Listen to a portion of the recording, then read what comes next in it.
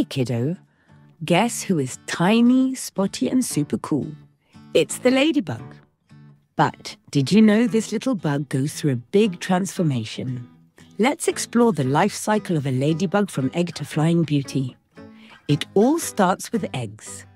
Mama ladybug lays her eggs on the underside of a leaf, away from danger. She can lay up to 1,000 eggs. That's a lot of tiny babies waiting to hatch. After a few days, pop, the eggs hatch into larvae.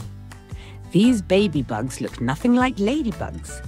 They're long, spiky, and kinda look like tiny alligators. They're super hungry too, always munching on little garden pests. After eating and growing for about 2 weeks, the larva finds a safe spot, sticks itself to a leaf, and becomes a pupa. Inside the pupa, something magical happens. The larva transforms, just like a caterpillar turning into a butterfly.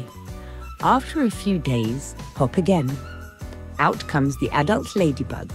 At first, it's soft and pale. But soon, its red shell hardens and its famous black spots appear. Now it's ready to fly, explore, and maybe lay eggs of its own. And the cycle begins all over again. Let's do a quick recap together. The egg, the larva, the pupa, and the ladybug. That's the life cycle of a ladybug. And here's something cool. Ladybugs aren't harmful at all. They're friendly little bugs. You don't need to be scared of them. They don't bite or even sting.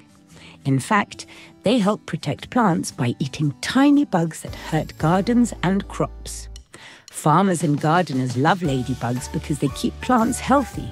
Ladybugs are helpful, colorful, and full of surprises. So, next time you see one, say hello to the little bug with a big journey. See you next time on Hey Kiddo, where we learn cool stuff about the world together.